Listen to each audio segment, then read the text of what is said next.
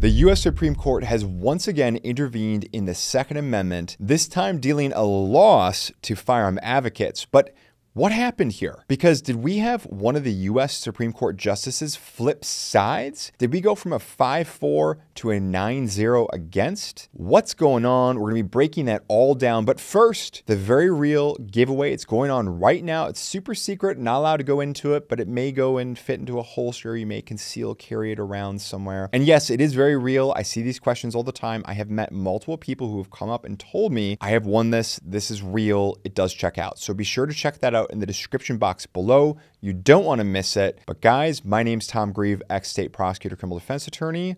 Let's get into it.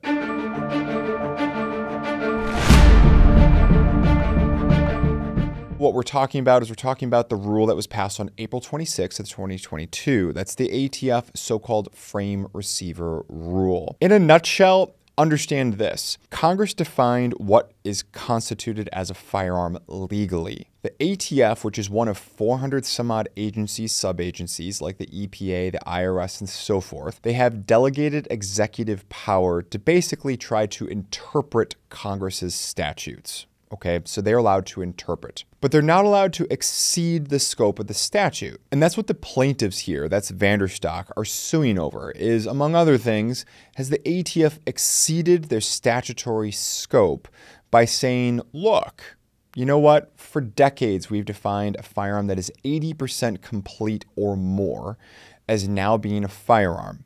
But now we're entirely changing decades of basically not only jurisprudence from the court's perspective, but also interpretation. And now we're changing into something totally different. And it's not different in a small way, it's different in a big way. Because fundamentally what we're talking about here, what we're getting at is, when is a gun a gun? When is a firearm a firearm? If I'm going to be taking a hunk of plastic, let's say, and if I'm going to be machining that out, or a hunk of aluminum, whatever the case may be, I'm going to be machining it out to turn it into the receiver, or the frame, depending on if we're talking about a rifle, shotgun, handgun, so forth. But basically, kind of that hull, if this is Mr. Potato Head, that we plug all the other things into, the trigger, the magazine, if applicable, the barrel, and so forth. In other words, what's the hull that basically you need in order to put all the meat on? What's the structure to put all the meat on, so to speak? At what point does that chunk of plastic turn into that firearm? Because it doesn't start as a firearm. If I just had this block of plastic, say the size of a shoebox, and if I said, hey, you know, someday I'm going to turn this block of plastic into a firearm, does my intent suddenly change that block of plastic, which is in no way, shape, or form a firearm? Let's say it's basically a shoebox. Is that now a firearm because I have the intention to turn it into a firearm? That's in essence what we're talking about here. Does my intention plus being in possession of some tools or jig suddenly turn something that is obviously not a firearm into a firearm? And if we're going to be taking that step, who has the authority to make that call? Does that need to come from Congress, since it's a reasonably radical departure from every way that we've understood, litigated, and basically prosecuted possession of firearm cases in the entire history and tradition of the United States? Or are we going to allow a non-elected administrative agency to make that call? That's basically what this boils down to, is when does a gun become a gun and who's allowed to make that call? All right. So on June 30th of 2023, so this year, the Northern District Court of Texas, which is one of the federal trial courts, that's what we're talking about when we're talking about district courts. We're talking about trial courts, where trials happen. So a judge there, a frequent flyer to this channel, Judge Reed O'Connor, vacated the rule. In other words, said, we're done. This rule is bad. It is no good. The ATF has exceeded their statutory decision-making ability because it exceeds their powers delegated to them. And again, long form of that linked in the description box below. So the government appealed from the District Court of Texas, from the federal trial court, up to the federal Fifth Circuit. So there's 13 different circuits of appeal. So you go from federal trial court to the circuit court, all the way up to the U.S. Supreme Court. Those are basically the layers that we're talking about here. And the Fifth Circuit Court of Appeals basically agreed to fast track the case, but they did not undo or stay the district court's ruling entirely, but they did in part. The plaintiffs only challenged part of the rule, so long story short is that basically the Fifth Circuit more or less reinstated certain parts of that, Not going to get lost in the weeds of that right now. They set the oral arguments for September 7th. So the Fifth Circuit largely backed up what the Northern District Court of Texas did. Then on July 27th, the Biden administration goes to the U.S. Supreme Court. So they went from the District Court to the Fifth Circuit all the way up to SCOTUS, the Supreme Court of the United States, and told the justices that while the judge's opinion in the trial court order remained in effect, ghost guns can be sold. Ghost guns, their words, not mine, can be sold without being subject to federal firearm laws.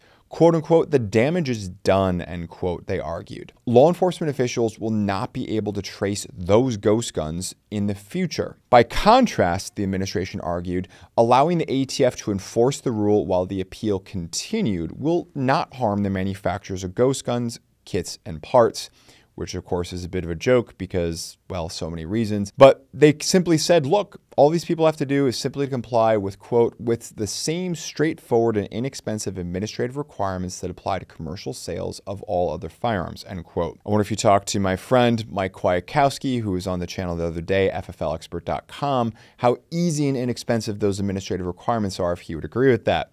Neither here or there right now. This request was joined by 20 democratically controlled states via their attorney generals, as well as the District of Columbia. Now we get to August 8th, 2023. This is where U.S. Supreme Court actually put a stay on the June 30th, 2023 order that vacated the frame receiver rule. So in other words, they said, look, that's no longer good. We're taking that out of effect. We're pressing pause on that. And they said that our pause button will last until this whole case is basically done. So whether this goes to the Fifth Circuit, up to the U.S. Supreme Court, but until this case is more or less done, I say more or less because the wording is a little bit more technical. You can check out the link for that ruling in the description box below as well. But basically, look, we're pausing this. And I will note here, because we're going to circle back to this later, that 4 of the 9 justices dissented and said that, look, we would not make this ruling, and it was noted in that brief order. The justices who did not agree with the order were Justices Clarence Thomas, Samuel Alito, Neil Gorsuch,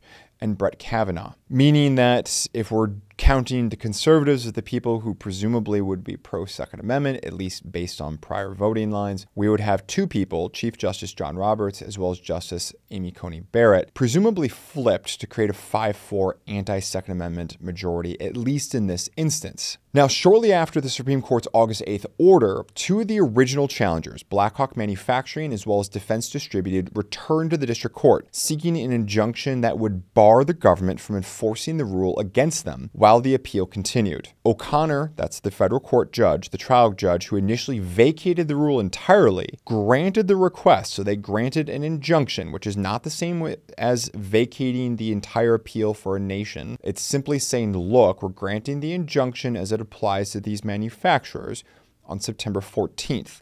And the Fifth Circuit actually upheld that on October 2nd. Now you're caught up in the backstory, which is very confusing. Then the Biden administration returned to the Supreme Court 3 days later on October 5th, asking the justices to intervene once more. The Supreme Court's August 8th order, the administration argued, quote, reflects an authoritative determination that the government should be allowed to implement the rule during the appellate proceedings, end quote. If the Supreme Court does not block the trial court's order, in this case the injunction, the administration warned, quote, untraceable ghost guns will remain widely available to anyone with a computer and a credit card, no background check required, end quote. And more broadly, the administration added, the court could step in because the lower courts, quote, have effectively countermanded this court's authoritative determination, end quote, that the Biden administration should be able to enforce the rule nationwide while its appeal continues. Now, Defense Distributed, that's one of the manufacturers, countered this argument in the U.S. Supreme Court, saying that, look, the federal trial court is not countermanding your orders. The original rule that the U.S. Supreme Court intervened on before was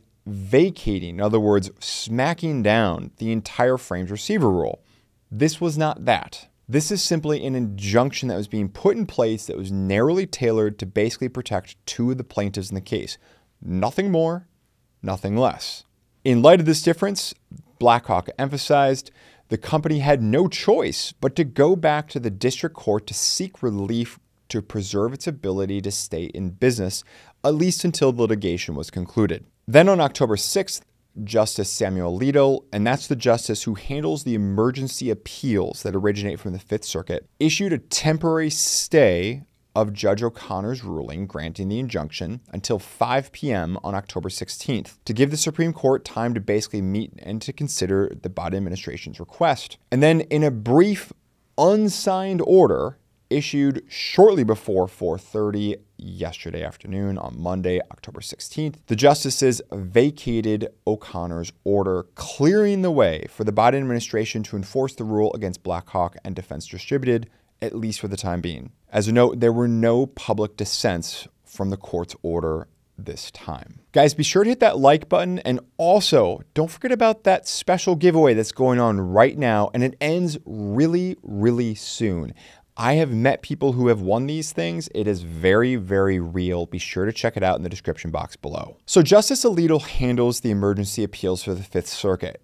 He granted this, but it looks like he may have granted it in concert with consultation with the other judges, and there were no public dissenting judges. What's going on here? Did he seemingly flip to now join and create a 6-3 anti-2A majority, at least where we're talking about the so-called ghost gun frame receiver rule? Maybe he flipped because he saw this as an end around what the court did and wanted to maintain something resembling judicial integrity. That's, I think, one theory on this, meaning we don't want to let other courts countermand the spirit of what the U.S. Supreme Court has done based on some sort of technicality, where before we're talking about vacating a rule and now we're talking about an injunction. Maybe another theory is that he didn't flip. The other 5 judges who were the original majority maintained the majority, and he simply said, look, I'm more or less the hand here. I'm just going to keep this going because that's what the other 5 said. Maybe there were no dissenting opinions. That's the reason why there were none noted, and it's 9-0. Maybe that's a 4th opinion here. Or maybe if he did flip, did he flip because the burden for an injunction deals with the chances of ultimate success on the merits? Because again, we're talking about an injunction this time around to the Supreme Court, whereas last time we were talking about an actual final judge's order. So we have to keep in mind the burden of proof for an injunction includes, among other things, what are the plaintiff's ultimate chance for success? And here, maybe knowing the insider baseball, so to speak, look, we've got 5-4 or perhaps worse against. I'm not so sure this is going to succeed. Therefore, at least for the purposes of an injunction, the plaintiffs aren't going to get there, and this could be a subtle nod to that. What combination of these theories do you think is right? Let us know in the comment field below. Either way, let's take a look at some of the statistics on where these so-called crime guns come from, because the entire case that the Biden administration made was largely premised on a false notion that somehow we have an airtight system, and that if we allow the so-called frame receiver rule to not go into effect, that's just going to flood the streets with untraceable firearms, as opposed to right now where, hey, the system works, bad guys can't get any guns, because we all know that's the way it's working, right? Not really the case. A 2019 Department of Justice study found that 43% of so-called crime guns, in other words, firearms that turned up at the scenes of crime or traced back from scenes of crime, were purchased on the black market, so an underground market. 6% of so-called crime guns were stolen. 10% were lawful retail purchases. Less than 1% came from some sort of private transfer, at least originating from some sort of so-called gun show loophole.